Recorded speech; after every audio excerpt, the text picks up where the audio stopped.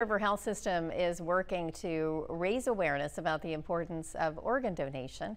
It's all part of National Donate Life Month, and joining me today is Tricia Bird with the Mississippi Organ Recovery Agency.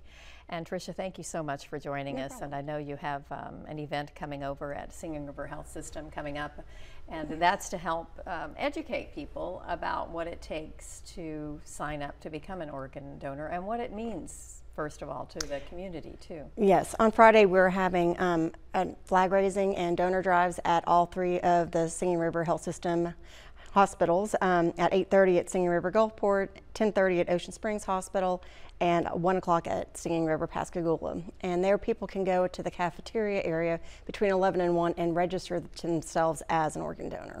And just tell me, as someone who works closely with this, how important is this and why is it important that people at least consider this? Yes, we encourage everyone to consider it because there's over 100,000 people on the waiting list currently, and every 9 minutes a new name is added to the waiting list. So people pass away every day waiting for an organ that doesn't come. And it makes things pretty complicated if perhaps you wish to donate, but you didn't register ahead of time too, right? It does, and it really takes the burden off of your family members from having to be having to make that decision at a really bad time when they're going through all their emotions. So we encourage everyone to talk to their families, register themselves as donors, and our biggest thing is to talk to your family. And this is a tough issue because a lot of people don't want to think about this. Right. And so how do you get people to come out and attend this and explain to them it's a pretty simple procedure, right? It is.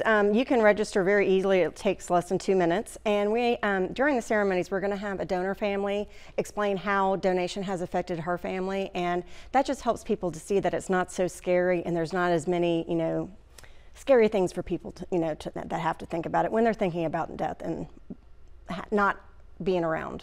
And again, those events coming up April 5th, and that's at Singing River.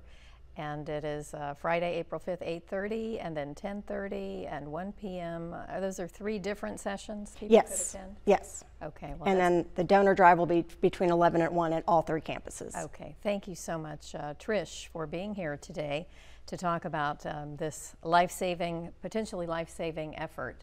And hopefully this will help make a difference. Okay. Thanks for joining us. Thank you.